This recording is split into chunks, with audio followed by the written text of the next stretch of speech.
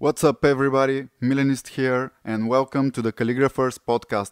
This is a show where I talk with some of the most inspiring and influential artists in the world of calligraphy, lettering, and sign painting with the goal of exploring their mindset and understand how they became successful. Today, I'm very excited to speak with someone that's a true inspiration to a lot of people, including me. Someone who I've been following for the last 2, 3 years, and someone that's been going crazy in the last year and something. Lots of big projects, lots of success, and this someone does a lot of experimenting. Is not afraid of new things, always tries to deliver something inspiring and motivating. Ladies and gentlemen, I'm super hyped and excited to talk with Stefan Kunz. So, hi mate, how you doing? I've been very excited to have you in the show. It's been some time since I wanted to happen. So, what's up with you? Good. How are you? I'm happy and excited to be on this show and on your podcast, and finally put a face to the account. That's always nice. Yeah, that's funny because that's actually the first time we ever talk and see each other other than seeing you in your stories or videos. So that's pretty cool. Exactly. Yeah, that is very cool. So, mate, can you tell me a little bit more for the people who don't know you, or even those who know you but don't know so much about your story? Like, how old are you, where you're born, and what some info about your background, when and how did you got involved and interested with letters, calligraphy, or lettering, whatever it started with you? Yeah. So my name is Stefan Kunz. I'm a lettering artist from Zurich. Currently, I'm in Sydney, but I'll be back in Switzerland soon. I'm 28 years old. Gonna be 20. No, wait. How old am I? 20. This year I'm gonna be 28. Oh man, I'm already planning ahead. That's why I felt so old. 28, and I would have almost said that I would be 29 this year, and then I'm like, no, this is going way too fast. I'm 27 years old. I'm gonna be wrong. My name is Stefan Kunz. I'm a lettering artist from Zurich, and I'm 27 years old. I'm gonna be 28 this year in 2019, and so I was always interested in drawing. I drew as a kid. I played with Legos. I did all these creative things. And as I was growing up in school, I was really interested in graphic design and just doing a job with something creative. So my passion was always to draw whatever I wanted to become. So for a long time, it was architect. It was shoe designer, car designer. Went through all these different phases. And funny enough, I remember that my uncle, he's a stone mason thing. So he's one of the guys who would actually carve into the, how do you call them? The stones, tombstones. He would actually carve tombstones and in really nice calligraphy, which is incredible. And so he gave us on I think around Christmas, New Year's, at least 10, 15 years ago, he gave us like a little introductory on lettering and especially calligraphy and type design and how he draw letters. But that didn't stuck with me. So that wasn't the initial point where I was like, yes, this is what I wanted to do. So I actually got into more graphic design later on, designing like postcards, like cards, like invitation flyers for our youth group at church. And so I got a little bit interested in that and always try to push the boundaries. But my whole career shifted when I actually went into banking. Like I did 1 year of art school, where that's like a preparation course, and I was really interested in pursuing that. But one experience I had, and that was major, was a teacher of ours gave us a exercise to do that week, and it was about creating anything we wanted, and we had a week's worth of time. And I was super excited because like we could create whatever we wanted. We had a whole week to create it, to do it, and I just couldn't come up with anything. I didn't know what to do, and I got stuck. And even though that I wanted to create something amazing, I actually finished that week not doing anything. And I remember how devastated I was after that week. And so I thought I didn't have what it takes to be an artist, and so I quit that and left that alone and went into banking. And so for 3.5 years, I actually devoted my life to money and how those big corporations. And so it's really interesting. I learned so much from that time, and I'm really happy that I did. But after those 3.5 years, I said to myself, like, I cannot see myself doing that for more than 5 more years. And that was the point where I wanted to say, like, either I continue, but I know that I'll not do it for more than 5 years, or I just quit now. And it really comes that point where you ask yourself, like, why should I do something that I know that I won't do for a long time? Like, if I know that I'm not going to continue doing that, why should I continue doing that? And so, like, invest more years into that wasn't an option. And I'm happy that I quit. But at that time, I only had begun Instagram like a little bit, like 2 years ago. I started to revamp my Instagram and posting more focused content. So it was more about like finding an app on Instagram, on the iPhone, and creating like graphic design pieces. And that's how I got into creating compositions, creating like type pieces with quotes, and learned that this was kind of what I wanted it to be about. And so that's kind of how it morphed into lettering, because at one point I got stuck with what the app actually allowed me to do. And to break out of that, I had to go back and start drawing again by hand. And I was totally new to lettering. I didn't actually know that lettering was a thing. I knew graffiti was a thing and people did graffiti professionally. I didn't know that people were drawing letters for a living. So back then in 2014, I think, early 2014 was when I started, and there were no, like, one, you don't know what you're searching for if you don't know that what the name is of that, what you're doing. Like, I thought it was type, so I searched, like, on Pinterest, I searched type, but it never came to my mind that to search for tutorials or something like that. And there wasn't any back then. Like, it wasn't a trend back then. And so I just started doing that, and I was really interested in growing my Instagram. That was a goal of mine. Not doing any business, just do that. And that was a hobby. And on the side, I did wedding photography, so I was also a professional photographer. And that's kind of how I made my money in the year where I quit my job. And suddenly that Instagram was starting to grow, and it was like growing from like, I had grown it, by the time I quit, I had grown it to 10K.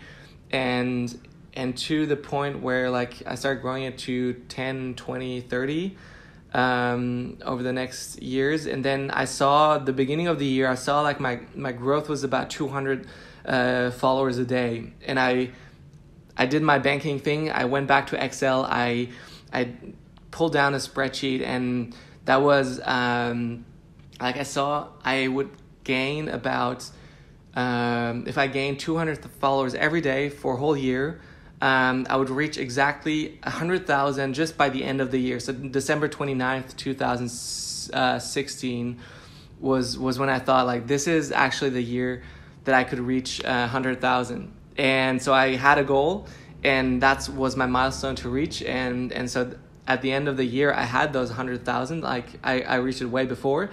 And then last year was 200,000. No, 300,000. Yeah, 2017 was 200,000, 18 was 300,000, and I'm already at beginning of 19, I'm already almost at 400,000. So it's going great right now, but still, that's been kind of my journey. And yeah, business-wise, 2017 was when a lot of things came into place, and when I decided, like, I never saw it as a as a possibility to do that as a job, because I always had problem with client work. There was always these revisions, and I hated, like, changing everything, and I felt like I'm not getting paid for changing everything. And so I was frustrated with that.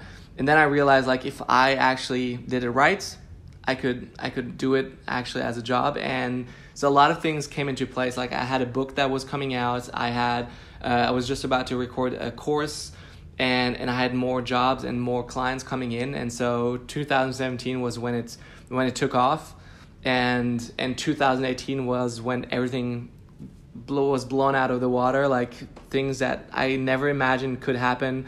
Like, for example, having a billboard on Times Square was the most insane thing that happened to me that year. Got to travel a lot and just work for amazing companies, amazing people, had like amazing collaboration with these clients. And yeah, so it was pretty amazing. And starting this year, I'm just like really frustrated. Not frustrated. I cannot believe it can get any better than that. And I have to fight that feeling or that thought and just like trusting that, no, actually, you know what? This year is going to be even better than the last 2 years. Like, it's just going to be amazing, and we'll see what happens. Yeah, it's funny because now when I listen to your story, I think somewhere in 2016 was the time when I discovered your work on Instagram, and I started following you. But even in the intro of today's podcast, I said like the last year and a half, you're really booming like crazy, and you've mentioned some of the stuff. But when you your focus was like developing your Instagram, but other than this, how did you get with the strategy? Of course, you got some insights, info from like experience from the bank. As you said, you pull up your Excel sheet.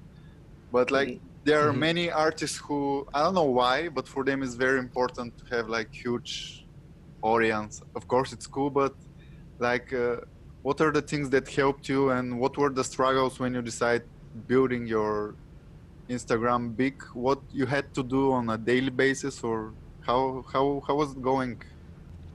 Okay, so the interesting thing about growing your Instagram, it's not about having a big following. That's not the important parts.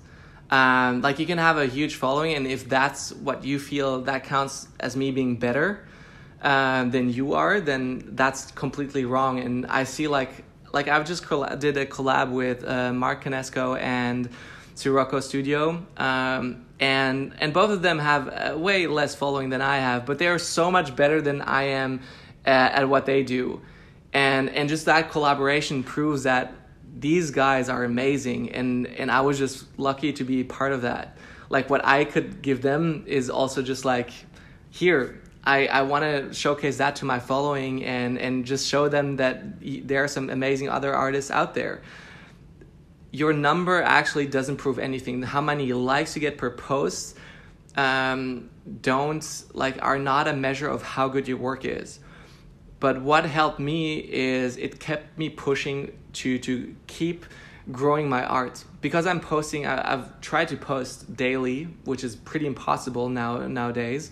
Like, I'm happy if I can post 2-3 times a week. I still have this desire, this feeling of I need to post daily. To have something ready for every day. And I've started to reuse old work because like there are still some cool pieces that I want to share there, especially the message of some pieces I really want to share.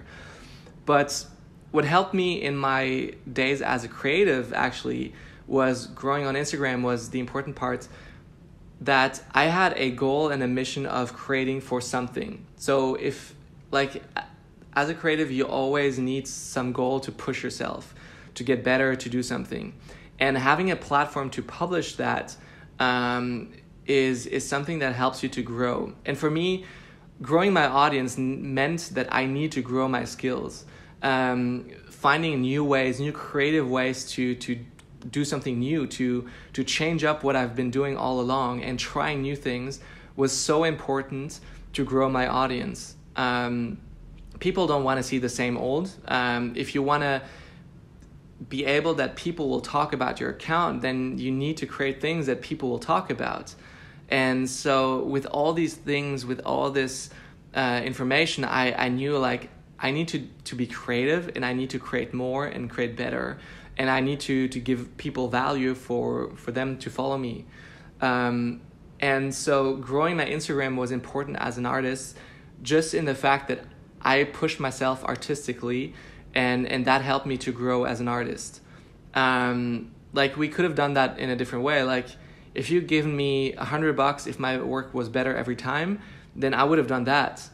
Like, there's no real value in having just a number. What I love about the audience that I have is just the fact that I get to inspire and encourage these people as often as I can.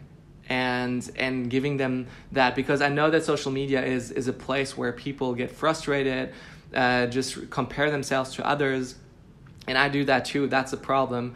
And so I want to break out of that. I want to bring value to people, like quotes that inspire and encourage people to actually like be positive and be encouraged on that day. And I see that in the comments that I receive, and I'm so grateful for that, is that people like respond to, this is exactly what I needed today, like I needed to hear today. And that's exactly why I do this and why I'm so excited about doing that. Even though like right now I'm creatively, I'm like down. I've pumped out so much content at the beginning of the year because it was going great. Like you get that sense of fulfillment with growing numbers, but also with like you putting out work, you get more followers, you put out work, you get likes and followers, and it's a great balance. But as soon as the likes and the followers drop, it gets harder to produce content, and that's a real thing. And I myself try not to let myself be measured by that. Just like I still want to keep producing content, and I need to try to inspire myself and produce work because I'm inspired, not because I want to get more followers or more likes. Like it's finding that balance between those two. Yeah, I see, but it's funny because I follow lots of artists and some of them are really good, but I can see like you and maybe like 2, 3, 4, I don't know, not so many more artists are like having the success, because of course there is the Instagram algorithm who does stuff to like not reach everybody, but people like you and few others, somehow you figured a way to touch your audience that they engage much more than on the rest of the artists, you know? So I was wondering if you know what was the key that you made like people to engage so much, like what's the point that touches them so much? Because I follow a lot of artists and some of them are really great, but they neither have like the audience or like the interaction of likes and comments like you have. Yeah, so there's this thing where you need to bring value. Like if you're just sharing your work, you're just putting it out there, and that's kind of like, hey, here's my portfolio, deal with it. And that's not the nicest. Like I'm not like, if I want to find inspiration, I rather go to Pinterest, or like I'll follow some of my colleagues, my friends that I like, Mark Conesco, like incredible artist, and I'm just so stunned by his style and everything. But I don't need to actually browse through Instagram to see that, like see variations of that. And I feel like a lot of artists feel that they should just share like the process or what they produce and share that and hope that people will engage with that. And some people do. Like Gemma O'Brien is a great example. She can share work that she creates. And just important note, I'm not wanting to devalue or say something negative about anyone. Like that's not the goal of this. It's just an observation that I've done and why I'm doing the things I'm doing. So observing Gemma O'Brien's account, and that's what I do a lot, is like I observe other people's account and see how they do things. And her account is, she's an amazing artist, and she can just create work, and it's just like it's eye candy for your eyes, and you're just stunned. But she doesn't have to engage so much with her audience. Like her audience is massive because she's an amazing artist who like just like, hey, here I share my work and it goes up. But for me, it's like I need to engage my audience. I need to bring them value so that they get something out of it, because like I want people to like want to see my posts. I want people to wait for my posts, like that they have the notification on, because if they know, for example, and that's my theory of it, my observation is, if I would send you an SMS every day encouraging you, like you would be looking forward to that SMS. Like if I would only send you like, hey, this is what I created today, you might be like, hey, stop sending me those pictures, because you don't get any value of that. But if I send you something that is for you, to encourage you, to give you value, I guess you are more likely to like, hey man, I haven't gotten any text in like 2 days or 3 days. What's up, man? I want some encouragement. and so that's where you bring value. And going through that, I've gone through a lot of changes on Instagram. Like, a lot of people always say like, oh, my stuff doesn't work on Instagram anymore, or oh, my content doesn't get showed, and like the algorithms have changed. And it's like, it's funny because it sounds like, oh, the gods are against me, or like now I'm suddenly unlucky. And a lot of people think that way. And I've always seen it as a challenge of like, how can I figure this out? How can I see what has Instagram changed? What are they pushing now more? What are they trying to do? And at the same time, just knowing like, yeah, it will change, like something will come back. But it challenges me as an artist to be more creative, to focus more on what I can do. And that's the real world. Like, some clients will come to you and it's suddenly like you always do the same thing, and suddenly your clients, say Nike, doesn't want to come back to you. Like, yeah, we've done this campaign, we've done this style, we're moving on. And you just expect like, why are all the clients like leaving me now?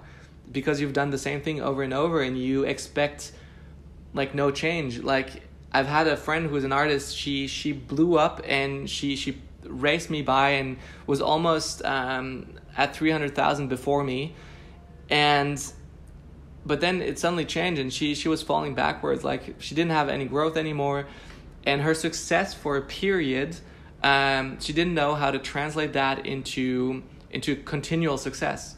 I haven't grown in 1 year like exponentially more than other years. Like, I've been growing like in a steady pace and like more exponentially and getting higher and higher. Like, right now, that's why I'm almost at 400 already at the beginning of the year, instead of usually at October. Around October is usually when I would hit the 100 mark again. And so I'm using that growth right now and just trying to figure out, all right, how can I improve on that? Like, is it because I just grew that much that more people are talking about me? I don't know. But these are all the questions that I'm trying to ask myself and observe other accounts, how they're functioning, and translate that to how I can do better.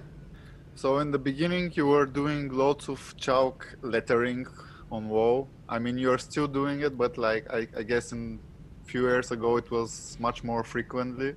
Can you speak a little bit about this? Like, how did you get interested in do chalk letter on a wall? Like, people usually see it in under a minute, but I know for sure it takes some hours to do a piece like this, and you've produced, I don't know, maybe hundreds of them. I'm not sure if I've already hit the 100 mark, but how it started was really funny. My a friend of mine, she lives in a flat with 3-4 other women, and she reached out, and like all the flat, like I've been there a couple times, and really good friends of mine. She reached out and just said like, hey, we're drawing on we're creating a chalk wall. So we're painting our wall in a chalk wall color, and we just wanted to see if you'd be willing to draw something on our chalk wall. That would mean so much to us, and because we know we can't pay you, that's where she was doing a good thing. Is like, hey, I know I cannot pay you for what you're worth, like your work is worth something. But what I can do is like give you a beans of coffee. She knew I love coffee, and what she didn't know about was that I actually wanted to draw on a chalk wall. Like, I was just about a couple days earlier was just about to ask on Facebook friends or my friends on Facebook to see if anyone had a chalk wall at home, because I wanted to do that. I've seen it a couple of times on Pinterest, and that was something I hadn't tried before. And so I responded to her, and I'm like, oh, yeah, well, you know, like it's a lot of work, and I've not really done it before, but yeah, I'll do it for a bag of coffee. And so like you play that card around, and you're like, yeah, like let me do you a favor. I know I'm doing you a favor here. She didn't know that she was doing me a favor. And so I did that. I was super pumped. And like a couple days later, I'm like, hey, can I come back and draw something else? And she's like, yeah, sure. Yeah, but we don't have more coffee at the moment to give you, because she's a stewardess. She travels around a lot, and she would always pick me up a bag of coffee. And it kept on going. Like I kept on asking back and like, hey, can I come back? Can I draw something? And so she realized, like, wait a minute, you actually like doing that. We don't have to give you anything anymore. The wall is enough. And so it was true. I kept on going back, and not only was it great to draw on that chalk wall, but I got to spend a lot of time with her, and she's also the girl that is always on the pictures in the earlier works. And yeah, it's been a long process. It's been between an hour. Like an hour is a fast one, and now they go easily up to 3-4 hours, 5 hours sometimes, to draw them. But it's been a huge success for my account as well. People have been loving them. I've enjoyed the mix between creating a piece, like creating a quote, but also mixing it with photography, using my skills as a photographer to implement an idea that would actually illustrate the quotes. And there are one of my favorites, like the on the bright side, I'm not addicted to cocaine, is where like throw chalk in the air, and it was super messy doing that one. The same one, like throw kindness around like confetti. We actually got a few confetti bombs and like twisted them up, and like her expression on her face when like it just pops is just priceless. And yeah, so a couple of those were just super fun. I've seen, I don't know if I've seen all of them, but like most of them which I've seen, I love them. And I just wanted to know, did you love your chalk walks since the first one, or it took some walls to make before you were happy with your product yourself? And how did you see, like with each next wall the progress was going? And so the first one I did was definitely a challenge, because you start something completely fresh, and it's like you go into like a cold shower. When you go into a cold shower, you're like immediately you stop breathing, you're like and like I've been loving doing this because I've been working out more lately, and my muscles need the cold water to like just to relax, and it feels so good, especially with the heat right now in Sydney. And doing something fresh like drawing on a chalk wall is kind of the same thing. You're like kind of overwhelmed with all the things you need to figure out and do. And it's the same thing when I did my first mural, like a big project for Bombay Sapphire in Berlin. It was something completely new, and I was stressed. I was like, I could hardly breathe. But at the same time, it's really cool to try something new, and I love this exhilarating feeling. It's not necessarily always a nice one, but it's great, because as soon as you get into it, you're like, oh, you know what? I actually know what I'm doing. And yeah, like my motto is still create something today, even if it sucks. Like create something, even if it's not perfect. Don't seek perfection. Don't try to make it too perfect, but really keep on producing work, making it the best you can, and always add one more step, because that one more step could actually, like, you'll learn so much from that one step, and next one you'll either incorporate that again or you'll try something new. And with every project you finish, you learn so much more. And that's why I love this quote, and that's the same thing I learned about chalk walls. Like, there's a different size of canvas, you're drawing with a different medium, and you don't know all the techniques, so you got to learn as you go. And it's always been what I've been doing. It's been with business, like learn as you go. Try to, like, I started reading a lot of business books and entrepreneurial books, and to see like how can I improve my business. And that's the cool thing about having a business is as soon as I read something that I like, or that I feel like, oh, this is good advice, let me just try to incorporate that instantly, and you learn and you grow. How important it is for you practice, and how much time you spend practicing? And do you still practice like our days, or it was more like before? So I don't do this, like I don't really do calligraphy or like this script. So practicing, I'm not really practicing the perfect strokes and making that my one stroke is perfect. But what I do is creating work, and that's how I practice. That's how I keep progressing, is by producing more work, and sketching more, putting more ideas down. and that's how I practice. I don't get to just sit down an hour and just like go through my strokes and just like perfect that, because I do more drawing than practicing calligraphy and the ups and down strokes. Yeah, I know, but because for me, I do calligraphy a lot, but sometimes I've tried to do lettering stuff like you do, and for me it's really hard, and I guess I need to practice a lot to like, I don't know, to get used to drawing the letters or stuff like this, and I don't know. For me it seems like lettering it needs more practice than calligraphy does sometimes. Um, I think yeah, practice comes through making things in lettering. So if you draw more letters, if you experiment more, if you play around with a word, with a style, that's how you practice. It's not necessary that you practice one style. Like you could show me a style of design and I'll try to figure out like how, like I look at the pieces on the back of your wall, and I try to figure out like can I draw the same passion or like draw another word than the passion that is on the top right or left, and like how can I do that? And that's kind of how I practice, is like figuring out how things are made. And again, that's all the work that I do, is observing a lot and trying to figure out things on my own and see how I can do that myself. I see. Well, you've done also a lot of lettering on different objects, like you've done lettering on a baseball, on a toilet.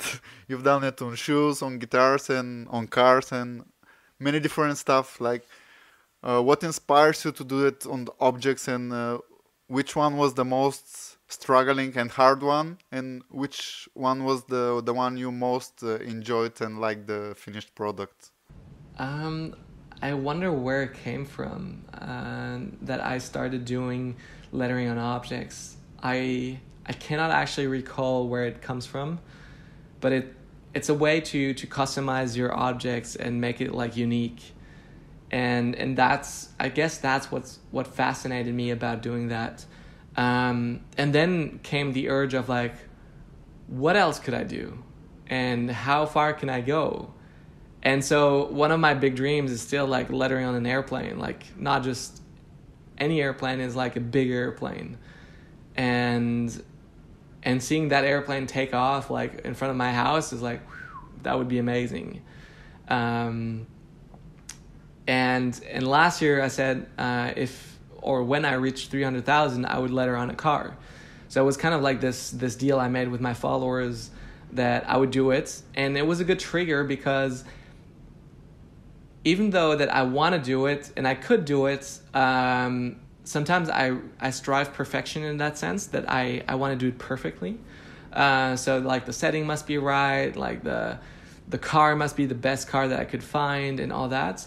And it must be for a good reason to do it. And somehow that didn't work out, that I could just come up with myself.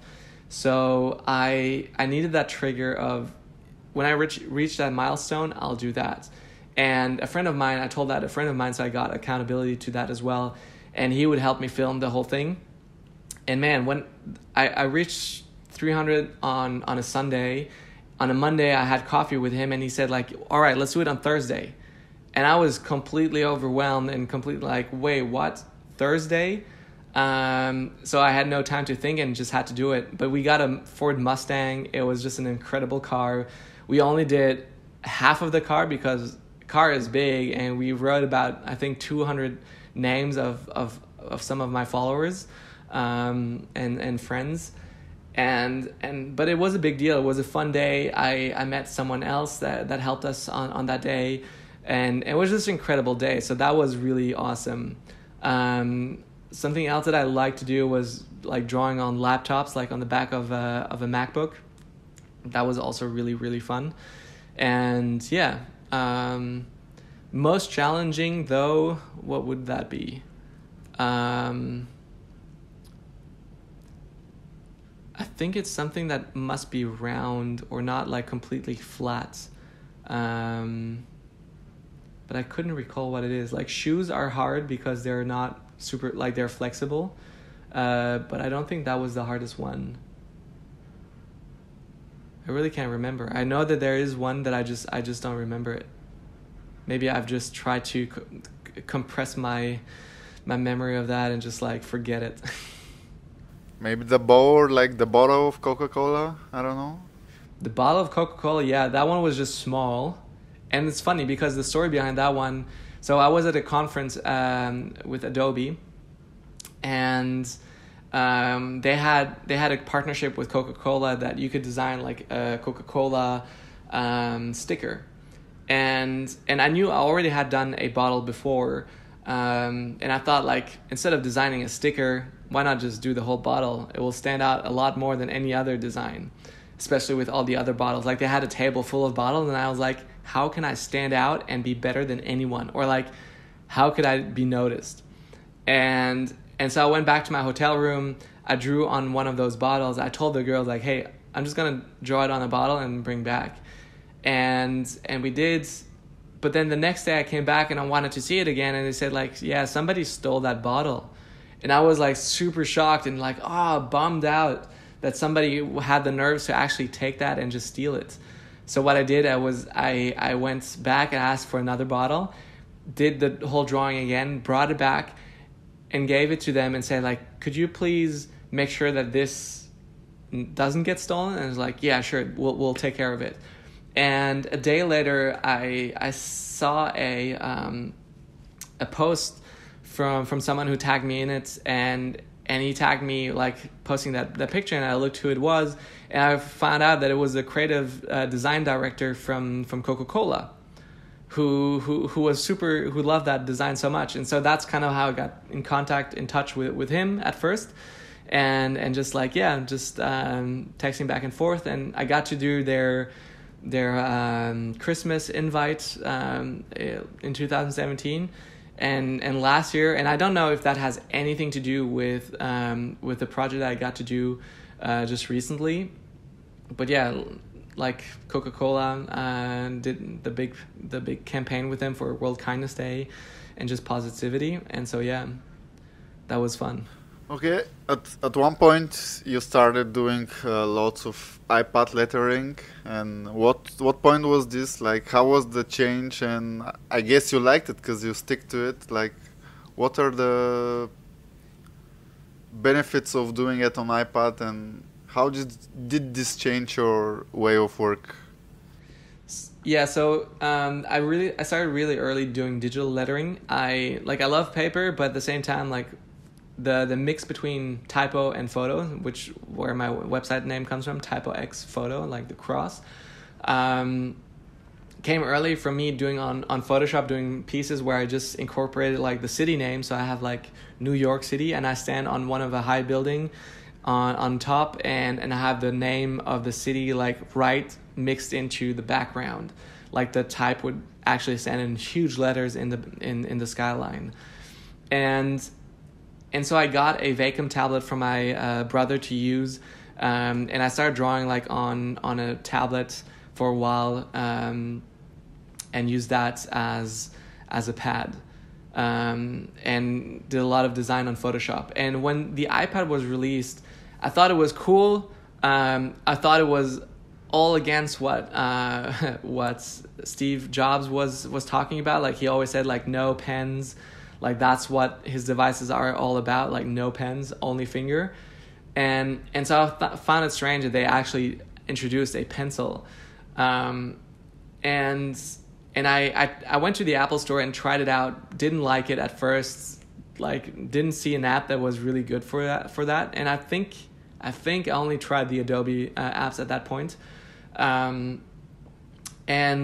kept on doing, but like the Wacom tablet I had was a Cintiq, so it has a screen inside, so you could actually draw on the screen. You don't have to look up, which is great. But I always had to bring a HDMI cable to plug it into my laptop, plus a power plug to plug into a power outlet. So even when I went to a cafe or something, like I had to plug it in. Like I could take it with me, but I had to plug it in, and that was really, really annoying. So on one trip that I went on to London, I went to a conference for like 3 days, and I know that the return policy for Apple was to, like, you can always give it 30 days back. So I just bought it, tried it out, and yeah, it came back. I loved it so much. I didn't want to return it, but I did one mistake, is I bought the small iPad. And so a couple of months later, I think I bought the bigger iPad, and then after a couple of months then, I like the storage, I was running out of storage, so I had to buy another iPad, another big iPad that had more storage. And then 2 weeks or 2.5 weeks later, they released the new iPad, and of course I wanted to get the new iPad. So yeah, in about a year, I bought like 4 iPads. But because since I make money with it, it's like an iPad is less expensive than a computer and a camera. So it wasn't a problem to afford it, but still, I went through a lot of iPads. I see that's kind of something, but it's really cool. So yeah. You also do, or like, I don't know how exactly it's the thing that's going it, but you create some products with the iPad. You did some grids, then you did a builder for letters or something like this. Yeah. What inspires you, and how did you came with those ideas, and how much did they help other people? I guess lots of people were happy with it. I remember when you released the grids, I bought some of them, and they were really cool because you can use them on the computer, you can print them and do lettering on paper. So how you came with ideas like this? What pushed you to do them? So I'm always trying to find solutions to make my life easier. And like, if there's anything that annoys me, I'll try to figure out a better solution or just something that will help me to make it easier. And doing a lot of composition, I run out of ideas a lot faster. And so whenever I try to come up with a new project, I always looked at some old pieces that I made, some other people's pieces, and I could just like instantly see how their composition was like structured, like the skeleton of that composition. And for me, that was obvious. I knew I always had that. And then at some point I was like, just, you know what? I can just actually make it even easier for me, just making the grids and just use those as something that I can help myself just fill out whenever I need it, and have a lot of different options for me. And I posted that on Instagram stories, and I got so many messages of people who are just like, oh, I need this is amazing. And at that time, like, I've been using that for a while. I didn't know that this could be helpful for others, but of course it helped me a lot. It could help others. And that was one of the first products that I put out that just like, it blew my mind in how well it did. And a lot of people got them, a lot of people use them, and it just makes, like, it's a big problem that we all have. It's how to come up with new compositions. It's like how to place the text and make it look awesome every time. It gets frustrating. Like, you try to create something yourself, and you're like, you get stuck by like, how do I fit that word here, and like, how do I do the hierarchy right so that the words stick out perfectly. It was like, it's annoying and it's frustrating. And a lot of time I've stopped creating just because I didn't have any idea. I didn't know what to do. And suddenly this product was super helpful for not only for me, but for so many others, because like, you don't have an idea, boom, create something. Like, you take a grid, you put it up, and you just, like, it's easy to create. And then together with Ian, we did the grid builders. It's like, well, if you figure it out, like, well, let me just get back quickly. With the grids as well, if the composition grids, the finished grids, it's a great way if you're struggling with composition. This is the easiest way to get started with composition, is like, you just fill those out, and then you start trying to figure out how you can better yourself. And as soon as you develop your skills, as soon as you feel like, I'm over that, I don't need that, that's baby steps for me now, then we have the grid builder. It's like, you start building your own grids. Like, I still need to make those lines perfect, and I still need to put them into a box. So the grid builder is actually just a way to make that a lot faster. Instead of drawing like a rectangle or those different shapes, a nice curved box, you just pick it out and you just put it into to Procreate. It's like a brush that's already done. And at the same time, we were trying to think of like what other problems are we struggling with. And one of them was drawing letters. Like, man, I always drew some of those boxes that we use in the letter builder, and drawing letters perfectly, like draw an S perfectly, is so complicated. And I was struggling every time with that. And so is unstable. Ooh. Now it's back.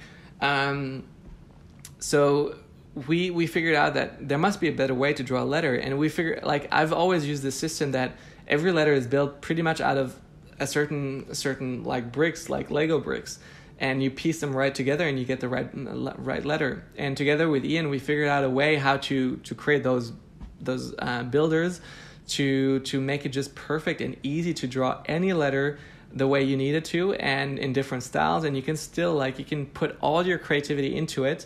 It just helps you to draw block letters so much faster and so much easier. And we're trying right now to do that for script letters. A lot harder, and to make that for cursive letters, but I think it's doable, and who knows, maybe we'll make it happen.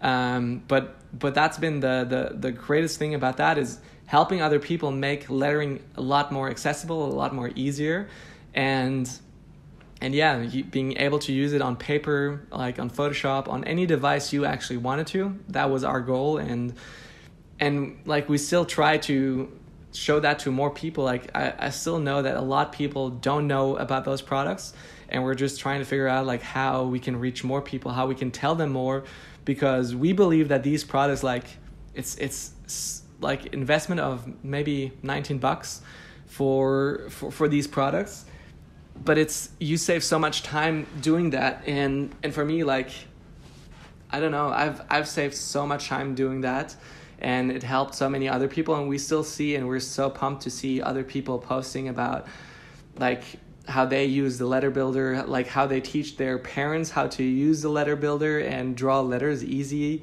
We've seen so many great things with that, and we're so pumped of people using it. And it's like, I'm super proud of all of those people who get to letter better with those products. So where can people get those products? So either on like composition grids, they're available on my shop on typoxphoto.com/shop. And you can just type in grids, composition grids, and I think it should be one of the first thing. Let me just see, composition grids. Yeah, it's the first thing you'll find on my website.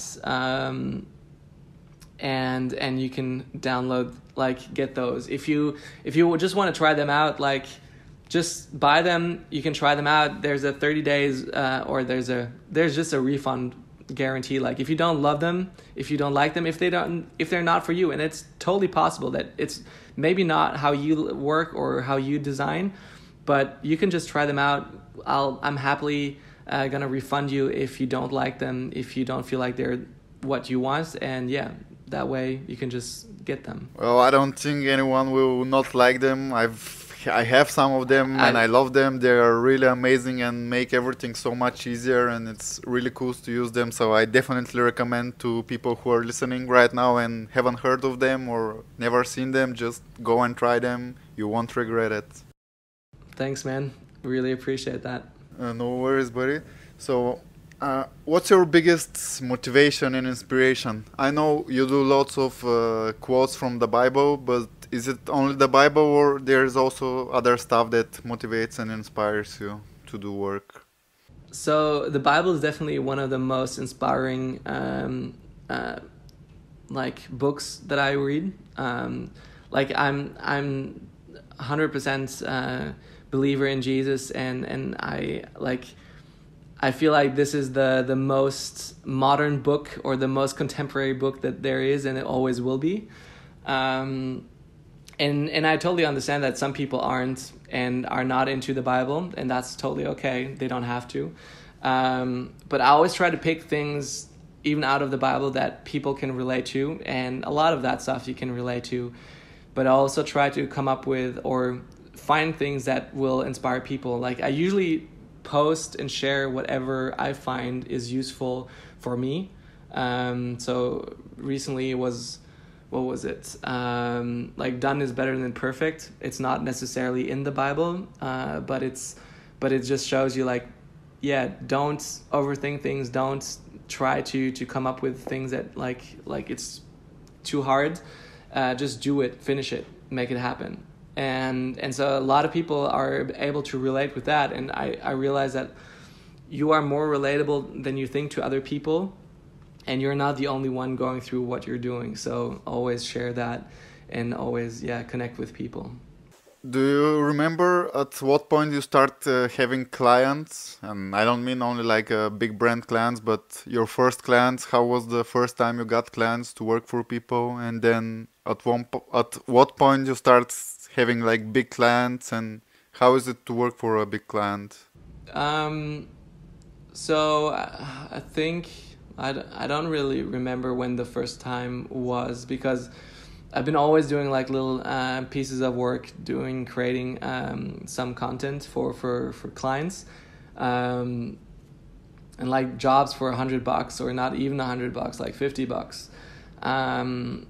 But yeah, creating more and more was always, the more you create, the more you put your work out, the more you have a style that is refined and defined.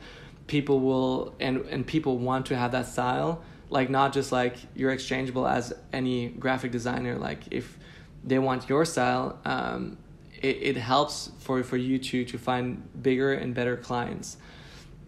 And who was probably one of my first big clients? I think Hallmark, the card company in the US, was probably one of my first bigger clients. Did some for bank in Canada and some others. But yeah, it's hard to pinpoint the exact times, but as I progressed, like bigger clients came into the picture. My biggest campaign to date that I've done was last year, was for the airport in Zurich. Was this whole campaign, the summer campaign, with one key visual, and that was a long process. It was the longest project I've worked on. It was about 3-4 months from beginning to start, And yeah, so a lot of these clients come out, and it's it's been an interesting journey overall.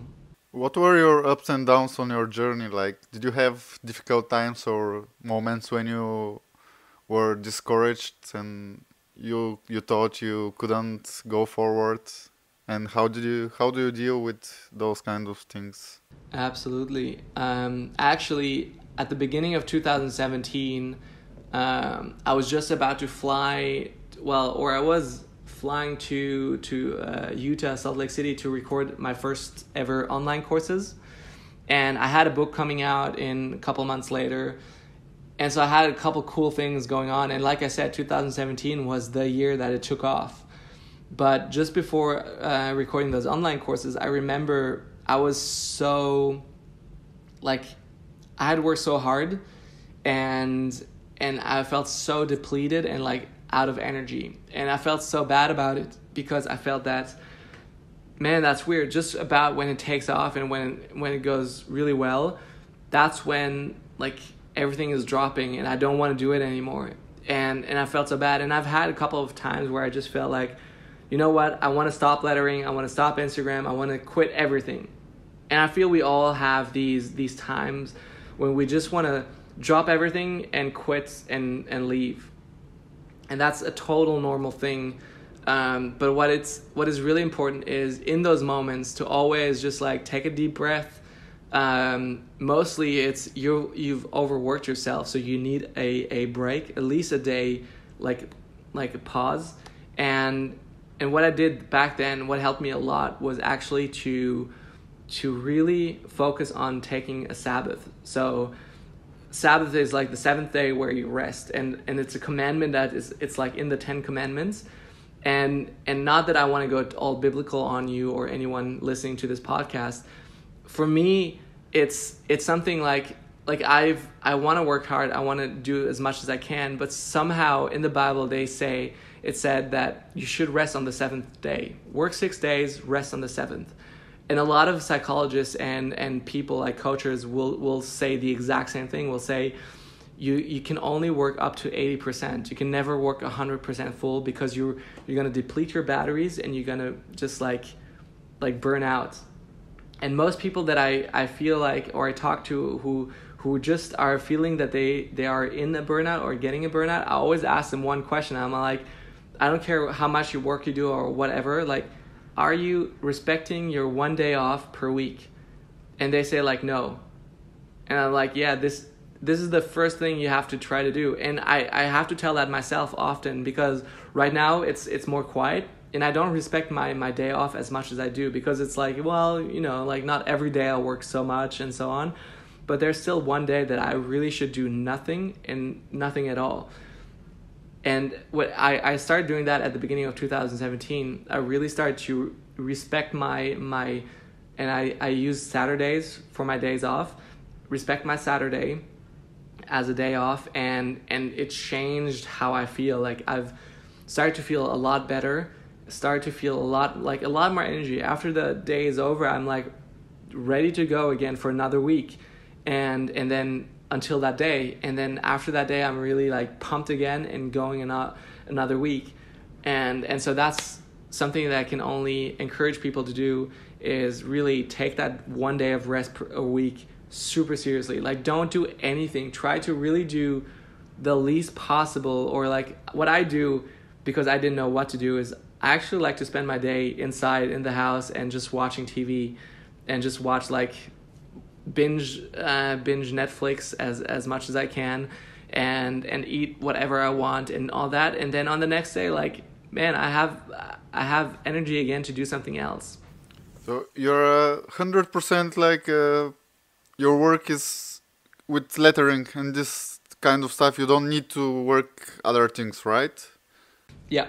So I've done wedding photography up to 2 years ago. Last year was like a couple of friends, like 3 weddings, and like I've really turned down everything else, just focused on lettering. So lettering with my shop, with speaking engagements, with paid promotion on Instagram, all these things, like that's all in lettering. Yeah. Okay, so can you tell me, like you said, you have one day a week that it's off. Like, how goes the rest of your days? How goes a usual day of Stefan Kunz? A usual day is very hard to define, but when I'm at home, it's easier to say.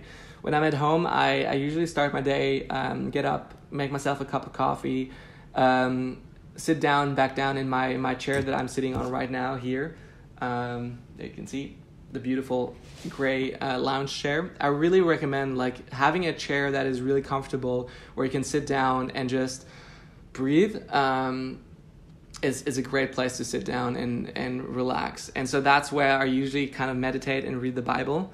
And then after a little bit of time, I get up, I start doing my emails, go through everything that came in during the night, during the rest of the day yesterday, and start responding to as much as I can, as much as I feel like, and then leave open all the jobs that I still have to do. So those are my to-do lists. And then I move into, depends on either doing something creative right away, like start drawing. Also think about what post could I do on that day. Before I often start working on client project, I often think of what can I do. Because I work mostly with natural light, I need to work within the times where the light is the best. And for example, for the chalk wall, the morning time till 4 p.m. or 3 p.m. is when it's the best, because otherwise you'll suddenly see the sunlight come into my projects. And so those are mostly done in the early mornings. And then after that, I see what to-dos I have, what I need to address. If there's anything in the shop, I do. And then every day of the week is a little bit different. For example, my Wednesdays, are usually days where I work out at the gym with a personal trainer. Thursdays are usually days where I work on the newsletter now, where I try to focus on what comes into the newsletter, what are the half-baked sketches that I'm going to share this week. Friday is when I release it, and then I have to do some going back and forth. And then during the day, often what I do is respond to comments and direct messages. I've started to try to respond to all the direct messages that I possibly can. It's something that is hard because like I wanna honor and respect the people who try to reach out to me, but at the same time it's also hard because sometimes there are just too many coming in, and the more you respond to, I feel like the more you respond, the more messages you're getting back, and I don't want to be not responding after that, just like that one time. So waking up to like 50 direct messages is like, like you spend like 20-30 minutes at least to just like go through them all. And I have also this weird thing, I feel it's weird, but I think a lot of people have that, is to see a notification like a red one somewhere. It's like it's annoying, like it stresses me out. And in Instagram, that one dot, like I cannot stress that enough. So that hurts. Need to change that. Do you have a favorite social media or such place that helped you more than others? Like, I know for sure you have Instagram and YouTube, which you don't run as much, but the stuff that you uploaded so far, it's really cool, and I love what you do with your YouTube. Thanks. And I really would love actually see more of your YouTube channel, but do you have a favorite one? Okay, so this is, yeah, so Instagram is definitely my favorite place to be at the moment. YouTube is a place that I love as well. It's new, it's different, and there's so much possibilities that you can do with YouTube. And I've been like, I have a whole content schedule that I could come up with and create, but there's one thing that is missing, is I need a videographer and I need a video editor. And I need to work with someone that I can work with full time, or like at least do that. And that's something that I'm trying to work out, and how to do that. But I also need people, like if people really want that, if people really want to see more, it will be helpful to see if I can set up a Patreon where people can like pay for coffee, pay for a coffee, but actually help me pay a video editor and a videographer to actually make it possible, because I want to do like two studio updates every 2 weeks, where I talk about like what's been happening, what I've been up to in the last 2 weeks, then do like tutorials, do feedback rounds where people can send me, where Patreons probably will be able to send me their work and have me critique and give them feedback, like small coaching, and kind of set that all up. And there's a lot more, like create something today, even if it sucks. I have a whole series planned out for that, is like trying to create something that I see other Instagrammers do, or other lettering artists do. For example, take James Lewis, for example. Take his style and then just, all right, let me just try to create something that he does and see if I can learn that myself and share that. So it's always about more failure and attempting something, but it's going to be fun. And yeah, a lot of ideas, a lot of plans. Execution is the hard part. But it's something that I've been working on for a while. And last year was a good attempt at the beginning. It was like pumping out, but as soon as work's picked up, like I had no time for that anymore. And like I have no time to edit and to film everything myself, so I need someone for that. I see. Do you struggle a lot with procrastination, and how do you deal with it, if you do? Every day. Every day. It's really hard. I feel procrastination is actually a good thing. Not doing anything is better than trying to fill your time with everything else. But what I do a lot is like I go on YouTube and I just spend my days on YouTube. However, I don't have to feel as bad, or I should learn to not feel as bad, because you actually can spend time away from whatever you do. if you learn something new, if you like explore, if you try to get inspired and not put too much pressure on yourself. That's an important thing. But yeah, I think every designer, every creative fights with procrastination, and when you see other people just come up with new things and like keep on pushing out things, it's like it's frustrating because you feel like they don't struggle with that. But I struggle a lot with procrastination, and what I can really do about it is actually like the thing that I find most helpful, but I hate doing, is like limit myself to not watching any Netflix, not watching any YouTube, or consume any media until I've created something. Because sometimes I like the exchange, the break, and the balance. But yeah, if I'm not watching anything and I'm bored out of my mind, I'll create something. But if I have something else to do, I'll do something else. Do you have any specific like dreams and goals for this year? Of course, you mentioned your biggest one is probably doing airplane, but I I have a ton of goals. I write them down every end of the year before of what I want for, or what I dream of for the next year, and they're just all kind of dreams, like from drawing on an airplane to, let me just check if I can see some others, designing a Vogue or Times cover or any big magazine cover, lettering in an Apple commercial, being a New York Times bestseller, designing a title for a blockbuster, for a movie, set a Guinness World Record, being on a cover of a top magazine, drawing in a Super Bowl commercial, collaborating with other big artists like Casey Neistat's, $1 million projects. Man, the list goes on, and that's just like the updated version of last year. Last year there was like still like billboards on Times Square, and that happened. So I say always dream big, never dream less.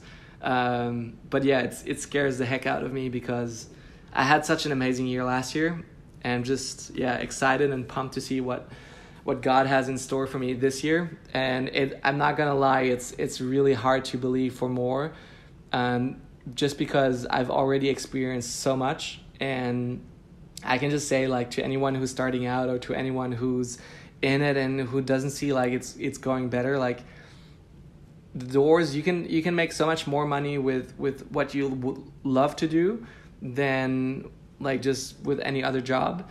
And especially you can do so much better things, like use of your time. But it's still hard to think of something better and bigger to happen every year, but it's possible. And I believe that God can do all of that.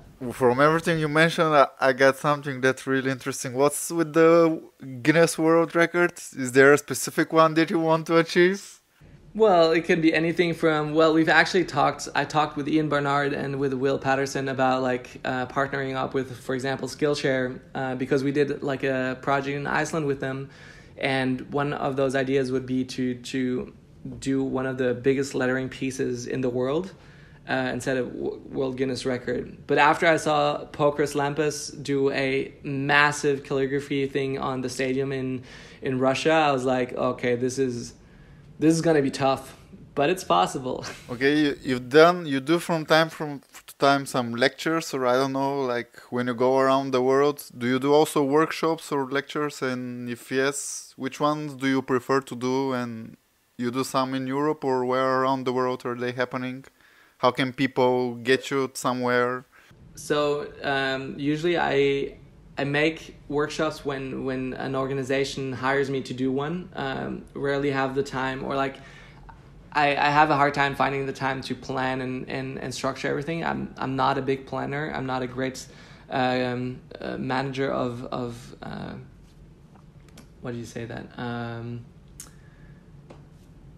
Just had it in my mind. Lost it. Time manager. Yeah, process manager. Anything, something like that. But yeah, usually, like, for example, a school or a university or someone hires me and they fly me out and get me there, and then I'll do the workshops. I've done one with Good Type, done with a couple of different ones. I love doing workshops. I have 3 different workshops like composition masterclass, how to draw letters, and like a beginner's kind of like deep dive into lettering, so like fast track course, so it touches a little bit of everything. And I'm working on a new one that is all about business pricing and strategies. So if you want to make that like your business, and or if you have a business already but you want to make more money, or you just want to grow it, that's something that I love to talk about. And just right now I'm also starting or trying something new, is coaching, and it's something that I want to get more into, and like coach like artists who want to become better. And I feel like oftentimes you need just that little push, that little insight, that little different perspective to help you go forward. And so that's something that I want to start out and see how I can help other people achieve their goals and their dreams. And maybe make lettering their profession, or be really good at what they do. That's pretty cool, dude. It's really inspiring listening to all the stuff you're saying. It makes me excited. It's really cool. So I love what we spoke today. And I have 2 online courses. Like Letter Like a Legend is more like a full class on all the styles that I do and how you can learn that yourself. Touches a little bit of composition as well, and a lot of different styles. And I have another one about lettering on the iPad, so limitless iPad lettering, which are great. And in a couple of months or a couple of weeks even, there's a new course coming out, and that's going to be on social media and how to grow your page, your Instagram business on social media, how to get to where I got. And when we recorded that course, I was like at 250,000, and now I'm almost at 400. So you can see it still works what I've taught, and it still goes on. Where are those courses to be found? They are, you can go through either my websites and go directly, like you can type on learn, or you can go to amandaarneal.com. So she has she hosts all the courses, but you can go through my website, you can go through my Instagram, wherever you find me, they are linked. Well, it was great talking with you, buddy. Same, and man. Now, if you have some last words for the people who are listening, for people who are thinking if they should start calligraphy or lettering or anything, or for the people who are struggling, anything you want to say, you give some tips or whatever it is, just do it now. Yeah, definitely want to say that keep on creating, keep on producing work. Don't think too far ahead, don't think too short term, but just keep going every day. And it's not the big jumps that will bring you forward, it's the small steps. And every journey, every long journey, every marathon is run by single steps and not by a huge leap. So don't try to grow too fast, don't try to grow too slow, but just try to take the steps as it comes, as it goes, and you'll progress so far. And the longer you think, the more long-term you can think, the better the outcome will be. And I didn't grow to 400,000 in a day. I did that over 3-4 years, and with a lot of hard work, but always like one day at a time. And the same with my art, with my business. One day at a time, you grow it, you make more, you progress, and you learn. And don't be afraid of failing. Don't be afraid of making mistakes. Mistakes will bring you further and will make you better. And so that's why I want to leave you with: create something today, even if it sucks. I think that's a great end. Thanks a lot, buddy. Thanks for your time. You're welcome. Thank you for having me on your show. And I hope to speak again with you in the future if there is something interesting coming. Yeah, of course. So that's it for today, guys. Thanks to all of you who made it to the end. Thanks for listening. Feel free to share with your friends or people who you think might be interested in listening. And expect us again next Sunday, when I'll be speaking with David Grimes and his journey and his success and everything around him. Thanks for listening, and as always, keep writing.